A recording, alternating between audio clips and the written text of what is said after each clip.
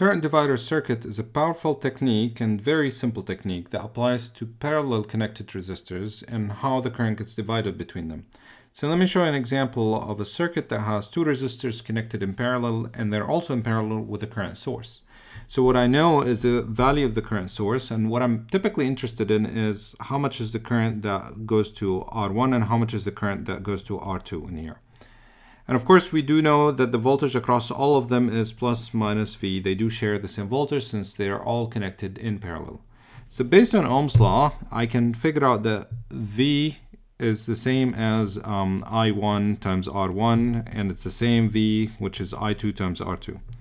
And also, we can substitute these two R1 and R2 with an equivalent resistor. So this particular source is basically acting on a resistor that is R equivalent, that is simply R1 in parallel with R2, which we know by now it's R1 R2 divided by R1 plus R2. We can say that this is the same IS in here, and this here plus minus is V. So we can say in this particular last case, V is simply IS times R equivalent, which is simply IS times R1 times R2 divided by R1 plus R2. All right, so now we can pick up this equation and make them equal, because this is the same V and this is the same V. And what we get is I1 times R1 is simply IS times R1 times R2 divided by R1 plus R2. And a little bit of simplification, we should be able to see that if we divide both sides by R1, that will be the rule. I1 equals IS times R2 divided by R1 plus R2. Okay, and similarly, we can see that I2 is simply the source times R1 divided by R1 plus R2. So this is basically current division rule, and what it tells me is the following. So let me just highlight it.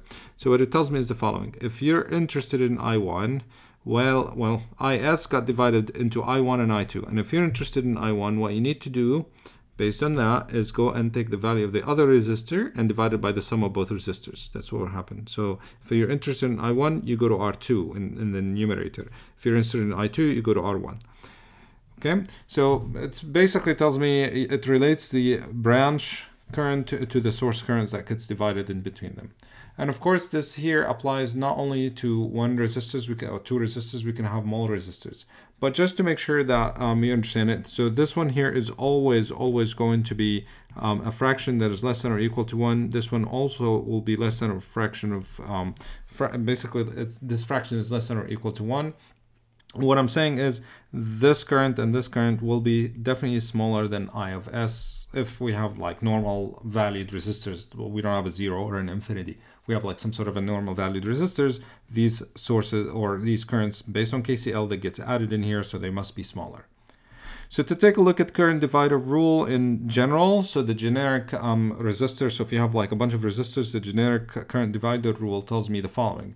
If you're interested in some sort of an I, and that happened to be here, this IJ in here, okay, and you're interested in this I of J, it's simply say, what you need to do is you need to say, well, you can tell me the IJ is simply V, that's the voltage between here and here, that's the voltage across all of these elements, divided by R of J.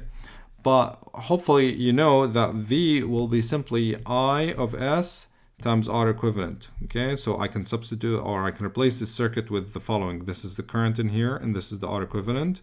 Okay, so what I'm telling you in here is based on Ohm's law, I can just write that this V in here is simply the I of S times the R equivalent.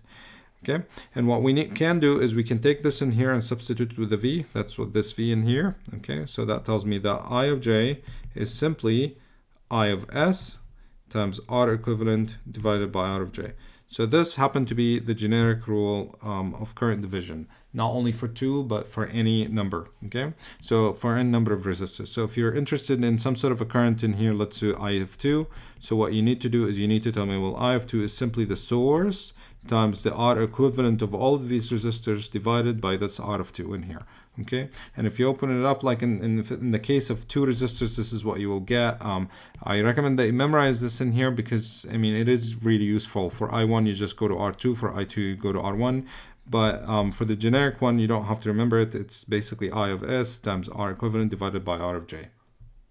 And a couple of interesting cases in here is, let's assume that for some reason or another, we were able to connect a resistor of 0 in parallel. A resistor of 0 in parallel is pretty much a wire. So how much is this one in here? Let's assume it, let's call it, for example, IA. So we can figure out IA, and in order for me to figure out what IA is in here, this one in here, of course, RA equals 0, that's basically 0 ohms. Okay, IA is simply based on this rule is I of S times R equivalent divided by RA, which is 0.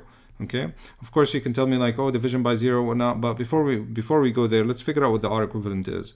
So R equivalent is simply 1 over R equivalent will be equal to 1 over R1 plus 1 over R2 plus 1 over R3 and so forth, plus all the way, and of course plus at some point it will be RA, which is 0. So it's 1 over 0, it's infinity. So the R equivalent will happen to be across all of them.